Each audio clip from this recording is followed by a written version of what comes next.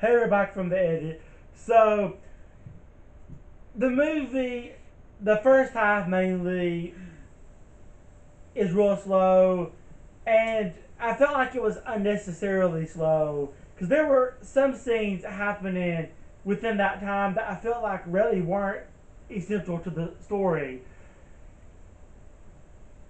So, with that being said, I mean, there are things that we really legitimately laughed about the movie. There's a twist at the end that we laughed that we won't spoil, of course, because this is a no spoiler video. We will do a spoiler talk video later for those that have seen the movie, but for those of you Like a that twist. haven't, we're not spoiling that. Don't worry. Harrison Ford gives a great performance in the movie. Ryan Gosling is pretty good in it too. Even Jared Leto isn't too bad. Even he's kind of okay. He's not really in it as much as we initially thought he was going to Yeah, that'd be be. I can't believe we're actually saying it, but yeah, he's okay. Yes, believe it or not, I guess he can be okay sometimes. I mean, I know a lot of people don't really care for Jared Leto because, well, he's Jared Leto. Yeah. But yeah, he was all right.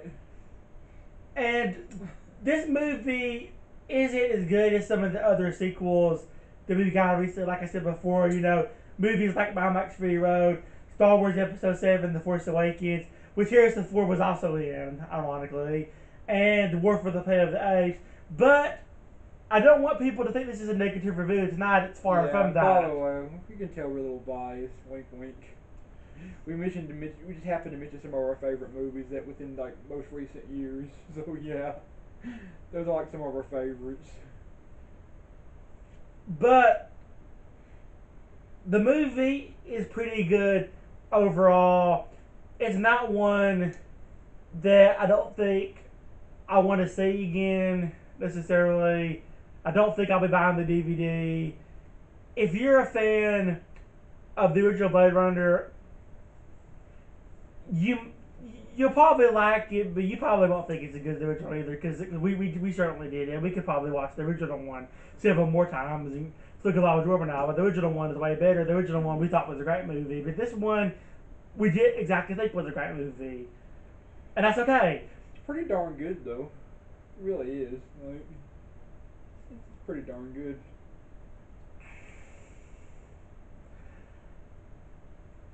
I kind of feel like, anyways, this movie's going to get some mixed reception to where there's probably going to be some people that say it's a great movie, that they loved it, but some will probably be more like us to say that it was pretty good overall. Some people will probably say that it was okay or that it was alright, or at worst, they might say it was meh. I don't think too many people are going to say that they thought it was terrible or that it was bad or that they hated it. I mean, there might be some that say that that's bound to happen with it, with any movie. Or maybe most people are going to love it and say that it was great, and we're going to end up being in the minority, and that's okay. That's perfectly fine. But I guess Yeah, not. some people might out there maybe you saw the new Moons trailer and went, yeah. By the way, we'll get to that. You're getting to that, trust me. Yeah, that's gonna be our next video. He watched the trailer already. I didn't watch it, but the way he described it did not have my expectations very high. But let us know in the comment section, I guess, what you thought of Baywatch 2049 if you've seen it already. Let us know if you liked it or didn't like it, or how much you liked it, or if you're kind of in the same area as us and how you felt about it. Let us know what movies you're excited about coming up, and maybe let us know what some of your favorite sequels are that came out recently. And oh, and by the way, we're in our new house now. We've moved into our new house. You may have noticed we're filming in our garage, and we found an old tripod that we set up. So now we're both on camera, and we don't have to juggle the camera back and forth, which is great. There's a lot more space in here. And this house belonged to our grandparents. Our grandmother passed away earlier this year, so this house was like a second home to us. So it's not like a totally brand new house. It's a house that we're familiar with. We have a lot of nostalgia Our for, house is a very, very, very fine and house with two cats in the it's yard. it's nice to be Life in used here. to be so high. It's bigger.